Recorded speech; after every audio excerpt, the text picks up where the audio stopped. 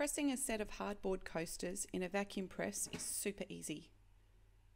Preheat the press to 180 degrees and set the timer to 4 minutes.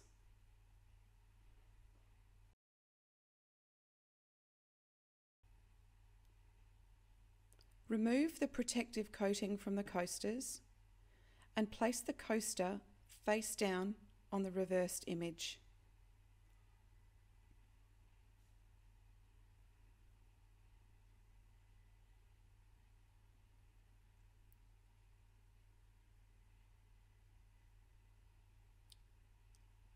Secure the coaster to the transfer using heat tape. Snip the paper at regular intervals around the coaster. This will allow the paper to be vacuumed evenly and will prevent the paper from buckling and altering the image in any way. Lift the lid to the preheated press and place all 4 coasters face up.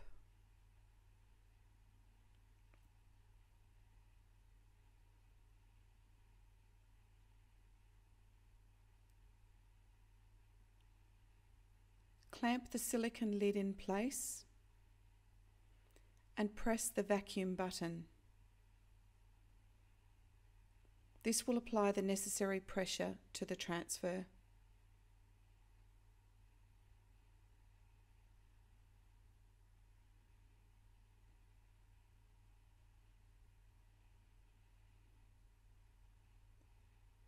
Close the lid and start the timer. It will begin to count down from 4 minutes.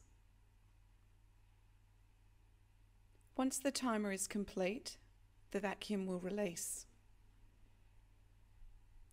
Using heat gloves, open the press and release the silicone lid.